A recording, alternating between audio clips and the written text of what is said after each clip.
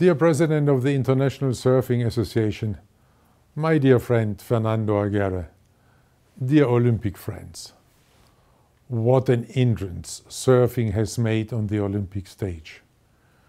The performance of your athletes at the Olympic Games Tokyo 2020 celebrated your sport and your community at its best.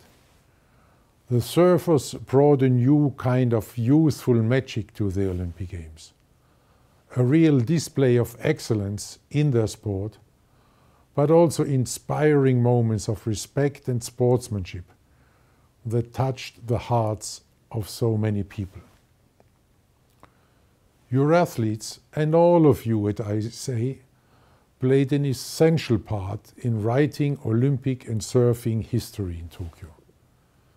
And I'm sure that both the Duke and the Baron, Pierre de Coubertin, are totally stoked about this. So I say thank you once again for your great contribution to the success of these historic Olympic Games. This success did not make you complacent. On the contrary, under the great leadership of your President Fernando Aguirre, you keep riding the waves of progress, modernizing your federation and developing your sport. Whether it is strengthening the role of athletes, supporting clean seas, or driving climate action, stepping up the fight against doping, or promoting inclusion and gender equality on and off the surfboards. With these and so many other initiatives, you are embracing change and you are strengthening the role of sport in society. But we cannot forget that your annual general meeting is taking place in turbulent times.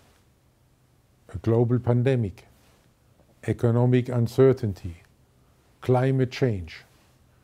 These and many other challenges are confronting us simultaneously. All of us in the Olympic community must prepare for this future. We must do so by ensuring that our activities are sustainable, not only from a financial perspective, but also with regards to the sustainable future of our planet. Because at the end of the day, the financial sustainability of sport and environmental sustainability are inextricably linked. This is why I can only encourage you to accelerate your continuous reforms.